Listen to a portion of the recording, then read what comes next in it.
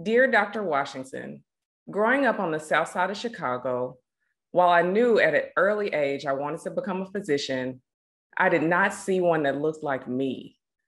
I had this sweet older male Black physician as a pediatrician who passed out lollipops and thought this precocious little Black girl was much too serious for such a young age. No matter the alternatives placed before me, becoming a physician never changed in my mind, even as I entered college as a pre-medical student. This was the first time that I finally saw someone that looked like me doing what I wanted to do. It was Miranda Bailey on this new show called Grey's Anatomy.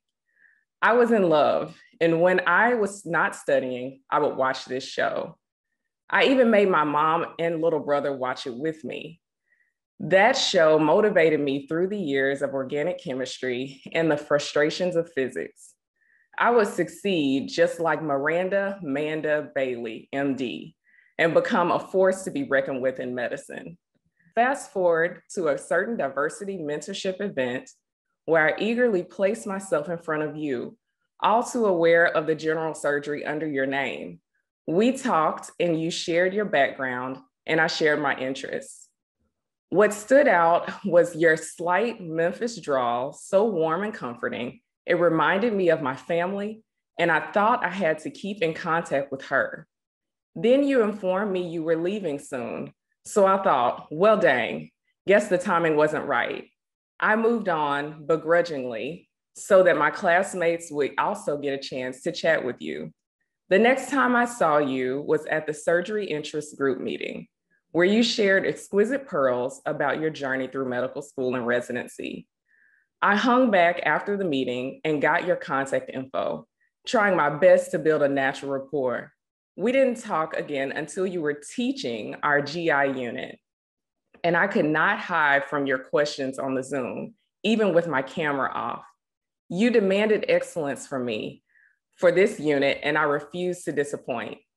I hadn't been pushed like this since my summer school days with my grandma, and that's when I knew from the obvious care and mentorship that you naturally poured into me, I found a real life Dr. Bailey. There's no greater feeling than seeing someone that looks like you where you want to be. The confidence and excellence you exude is what I hope to one day attain. You live and give yourself so genuinely, reaching back for those coming behind you with support and encouragement. I continue to watch and learn from the impeccable, tenacious example you set as a Black woman in surgery, drawing inspiration on my tough days as a medical student.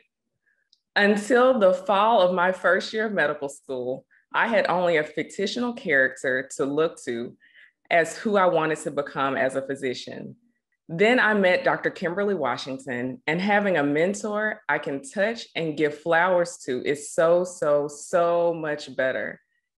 Thank you for all you do. This precocious little Black girl from the South Side of Chicago thinks the world of you.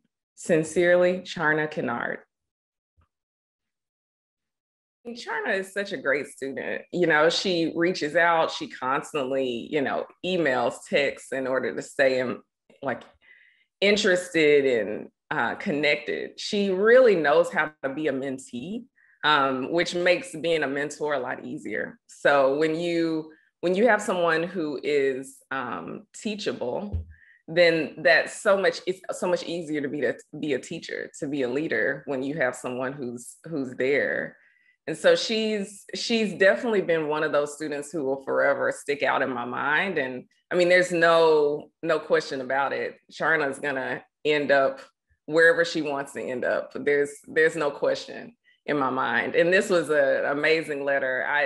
Some of these details I obviously didn't know, but yeah, I mean, it's a great encouragement for me, and it definitely encourages me to continue to mentor other students, whether they're pre-med students or in medical school or residents or even younger surgeons than myself, because you really can't make a difference in someone's life by just being present and being willing to share your experiences and your wisdom, even if it's just a little bit.